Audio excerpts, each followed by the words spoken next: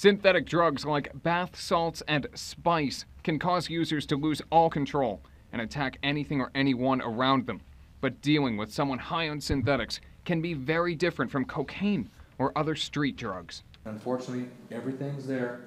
So let's talk about what kind of profit they're making. Today in Canastota, Homeland Security provided strategies to local police agencies.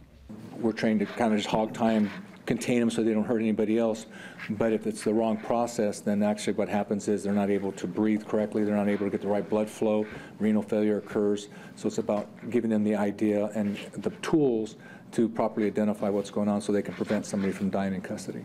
The Oneida Indian Nation hosted today's workshop. Attendees included representatives from the New York State Police and Fort Drum Military Police. Recently, synthetic drugs have been a serious problem in New York State, especially in Onondaga and Oneida counties. So we think it's very important that all of the police departments in the area work together and we're all on the same sheet of music. The DEA recently added 3 chemicals commonly found in synthetic drugs to its list of Type 1 controlled substances. But for police, staying ahead of synthetic drug manufacturers can be a challenge. That's because drug makers can shift the chemical mix just a little bit as a way to stay inside the law. And so they may not be able to buy spice in the store, but trust me, there's other compounds out there that work the same way that we don't have controlled yet.